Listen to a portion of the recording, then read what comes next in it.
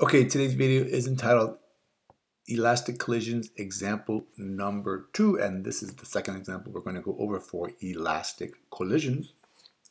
This is what our problem says. We have a ball that has a mass of 0.35 kilograms, and the ball is moving with a velocity of 2.0 meters per second, and it collides with a second ball that is stationary, which means it's not moving, and it has a mass of 0.75 kilograms.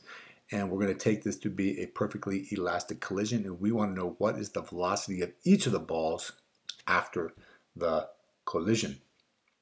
So the first thing we're going to do is we're just going to write down, because we have two balls and we have two velocities. We want to make sure we get it all straight. So we write down m1 is 0.35, and its velocity, its initial velocity is 2 meters per second. The second ball has a mass of 0.75 kilograms, and it also, not also, but it has a velocity of 0 because it's not moving stationary. It is at rest. And of course, we want to know what's the final velocity of each of them after the elastic collisions. Now, I think just to give yourself a second to think about it and maybe take a little bit of time to figure out what's going on, it's a good idea to just draw a picture. So, of course, mine just looks like that. There's no reason to make it any really detailed. Maybe just draw two circles and show one is moving and one is not moving. And that gives you some idea about what is going on and what we think might happen after the collision.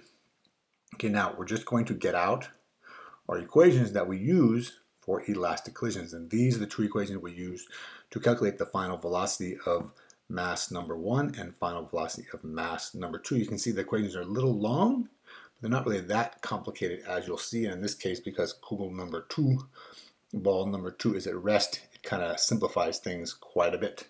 So we're going to start off, of course, with finding the final velocity of the first ball, mass number 1.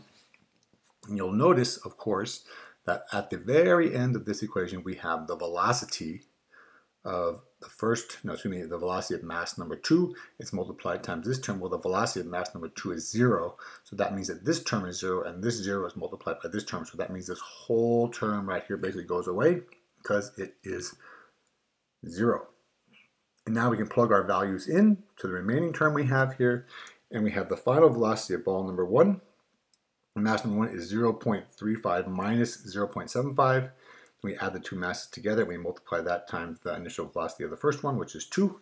And we come up simply with the final velocity of the first ball of mass number 1 is minus 0.73 meters per second.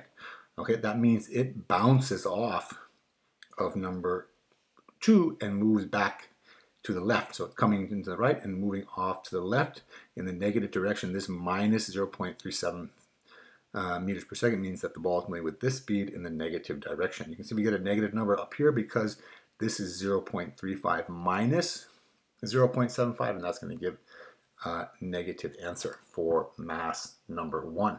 So that's mass number 1, pretty straightforward, and basically the same thing for mass number 2.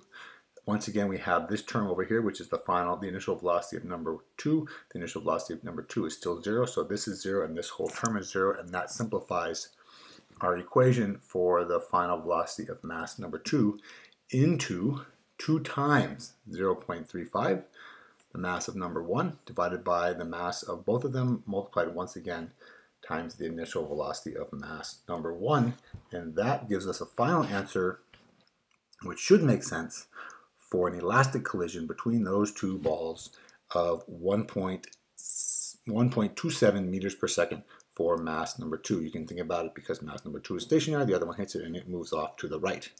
Okay, so there we go. That is both of the velocities for mass number 1 and mass number 2. And I just drew a little picture. This was the before picture. This one's at rest. This one's moving. Afterwards, this one bounces off and moves in the negative direction with a speed of 0.73 meters per second.